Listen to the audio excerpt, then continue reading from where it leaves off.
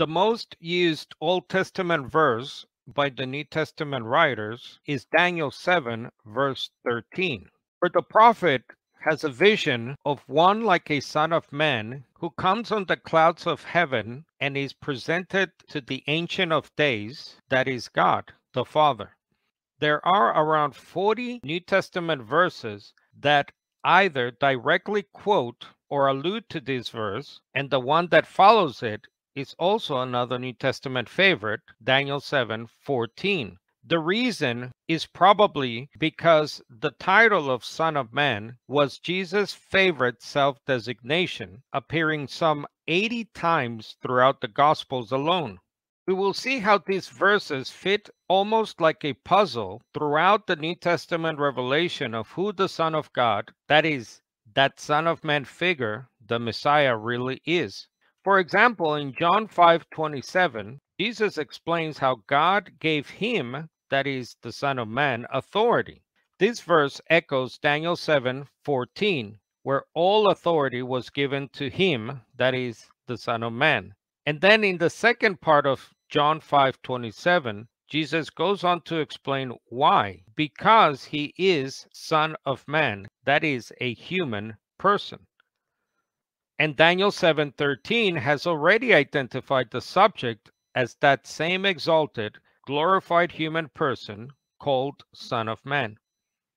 The title simply means a human person and comes from ancient Jewish apocalyptic writings like the Book of Daniel and extra biblical books like the books of Enoch.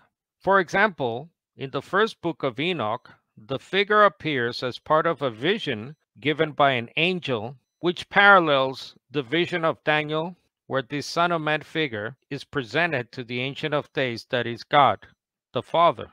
According to the Bible and other Jewish sources, this title of Son of Man never refers to an angel, let alone God himself. In Numbers 23, verse 19, we read that God is not a man, nor a son of man. In the extra biblical book known as Judith, chapter 8, verse 16, in the Greek translation of this work, we again read how God is not a man, neither is he as the Son of Man. And in another extra Jewish work called the Book of Sirach, again in the Greek translation of this work, in chapter 17, verse 30, we read that all things cannot be in man because the Son of Man is not immortal. And we obviously know that God is immortal.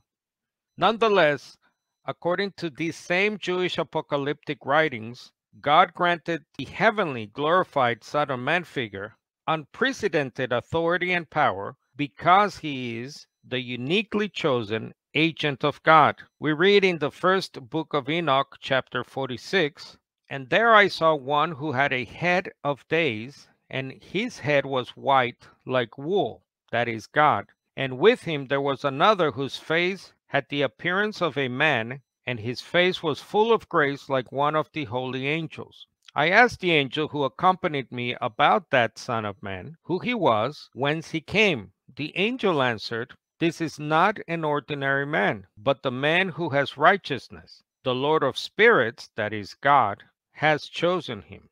In the Erdmann's commentary on the Bible, as the human being described in Daniel 7, the human being to whom divine authority is granted, Jesus has authority to forgive sins. Jesus has not claimed to be God. If he had, the scribes would have reacted much more violently. He has claimed to be God's vice-regent on earth.